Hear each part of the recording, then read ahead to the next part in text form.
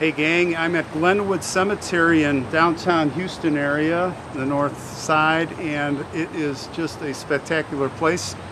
I also went to, we're going to do the walk and talk about Eliza Tierney, famous actress, and I also did the episode of a very long and deep dive talk on Howard Hughes. I don't know which one's going to come first, but I got to tell you, when I did the Howard Hughes, as I was walking right at the beginning, I looked and I see Eliza Tierney's grave, and I said, all right, we're going to come back and do that. And right on cue, I'm not going to cut this out. It always happens to me. Steve, are you watching? The Weed Whackers.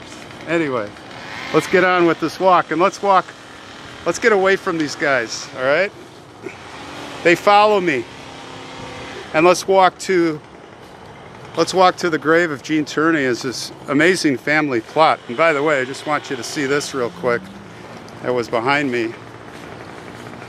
This family, Sternenberg. Look at that angel. I don't want to walk on the family plot. Now let's go this way. We got to get away from these guys. They're just warming up. They're just warming up their little concert for us, and we will pass our tickets back in and come back another time to see their show. Anyway, so Eliza Tierney was born November 19th, 1920 in Brooklyn, New York. Her father's name was Howard, mother Belle. She had an elder brother, Howard Jr., and a younger sister, Pat. Dad was an insurance broker. Mother was a physical education teacher, a gym teacher. They moved to Westport, Connecticut when the kids were very young. Jean would grow up there. That's where her formative years would be spent. Now she reached teens. She went to Europe for a couple of years, and she went to a very famous school, the Brillantamont International School, which is where she learned to speak fluent French. She returned to the U.S. in 1936 and attended a school called Miss Porter's School. It was in Farmington, Connecticut. And it was when the family took a trip to L.A. that they went to check out Warner Brothers Studios. It's where her mother's cousin, Gordon Hollingshead, he worked there as a producer. He was doing historical shorts. And the very noted director, Anatoly Litvak, was taken by the 17-year-old's beauty. And he said, you need to become an actress. You are going to be famous someday. So they wanted to sign Jean to a contract, but her parents were against it. They said the salary's too low. Well, Jean would get home and she would study acting for the theater at an acting studio in New York, and then she would go on to Broadway, and that's where she would really start, on Broadway. Her first role on Broadway was to carry a bucket of water across the stage in what was called What a Life. And there was a magazine, Variety magazine critic, who said, Miss Tierney is certainly the most beautiful water carrier that I've ever seen. Columbia Pictures signed her to a 6-month contract in 1939, and that's where she met Howard Hughes. Speaking of Howard Hughes, whose story we did. And of course, guess what? He tried to seduce her. No luck, buddy. Not like the other actresses. She was not going for it. She was not impressed by his wealth. I mean, she came from a wealthy family. Who is this guy? Who does he think he is? I love it. I wish I could have been a fly on the wall. But she would meet a man named Oleg Cassini, very famous fashion designer. When she was 20, they would run off and elope. And they'd have 2 daughters, Antoinette, Daria in 1943, and later in 1948, Christina. Now, while Jean was pregnant with Daria, she contracted this type of measles. And I think it was from a fan. It's called rubella. You know, when she was out and about, maybe signing autographs. Antoinette Daria was born prematurely. She was only 3 pounds, 2 ounces, and she needed a couple of blood transfusions. And sadly, the disease caused cognitive damage. She was deaf, partially blind, with cataracts, and she was severely mentally disabled. And this would just be the start for what was a very tough life. Now, she was institutionalized for most of her life. Jean and Oleg ended up separating in October 1946. They stayed amicable. Divorce wasn't finalized until March of 1948, but they would reconcile before then, and it would go on, but they'd finally divorce in 1952. Now, during their separation in 46, she met the magnetic John F. Kennedy, who at the time, we're talking about the PT-109 World War II veteran.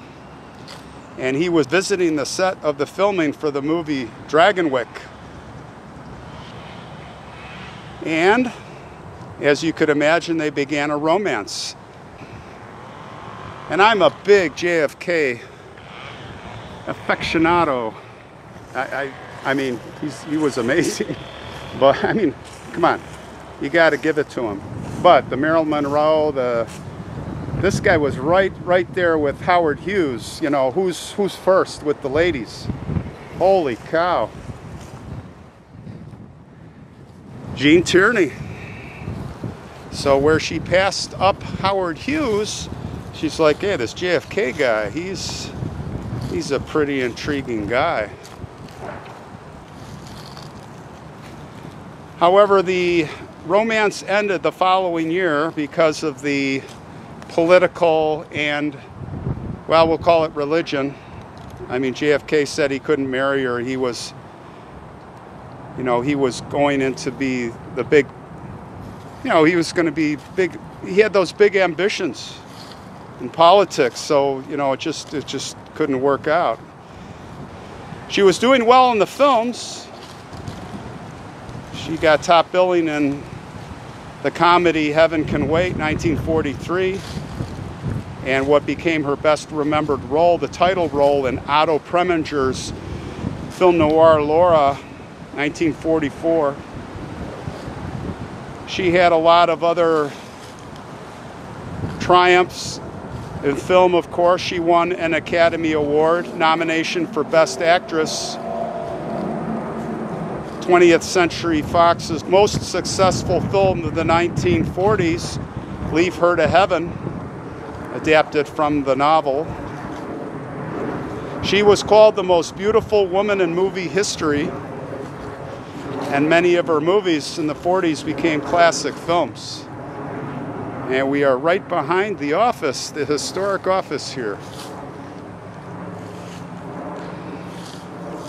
Let's walk this way.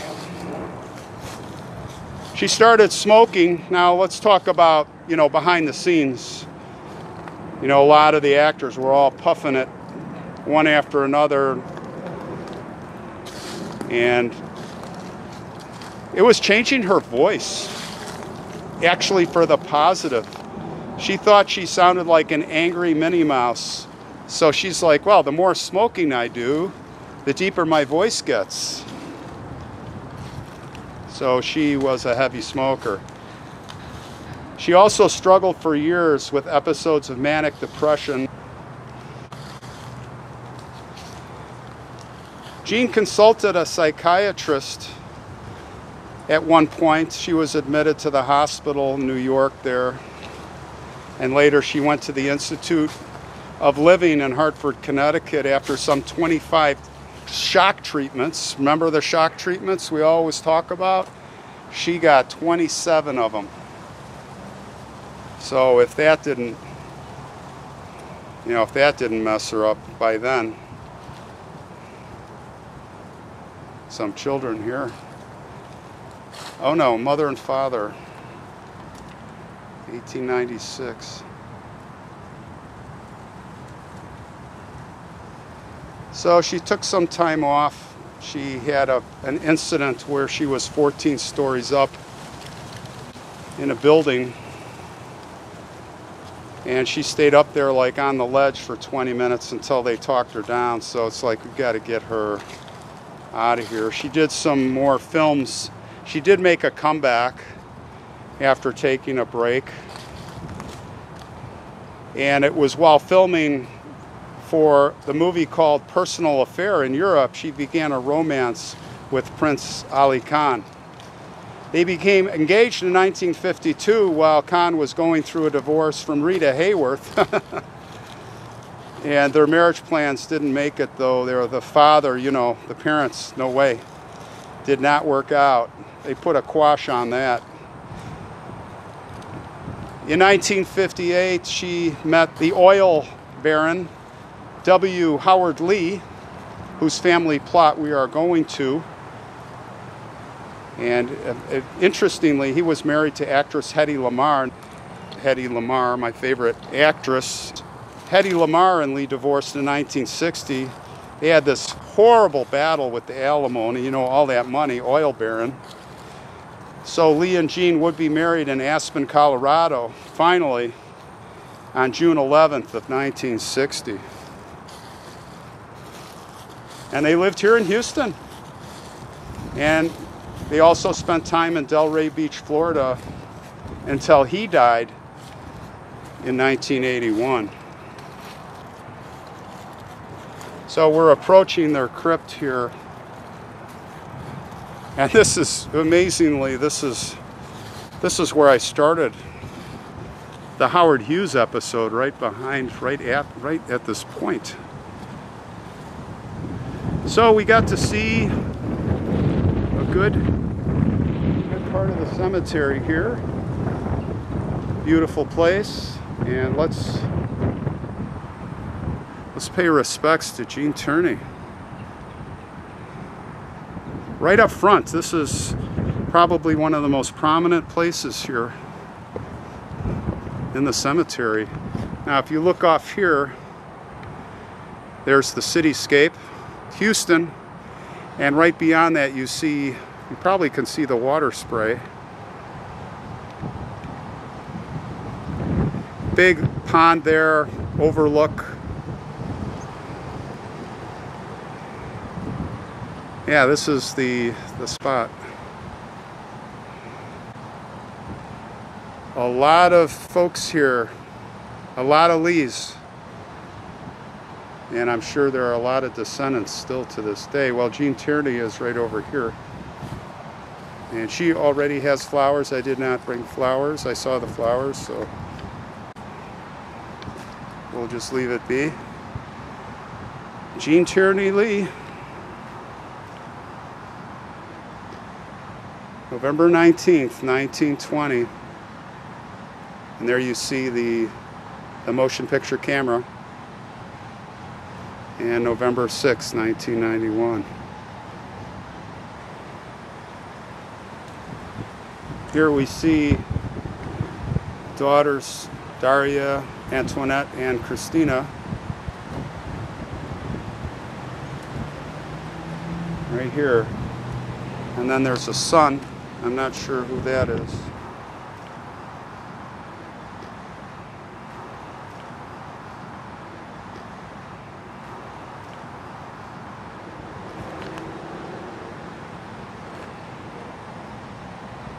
Well, beautiful woman. Tough life. Rest in peace, Jean Tierney Lee. Rest in peace.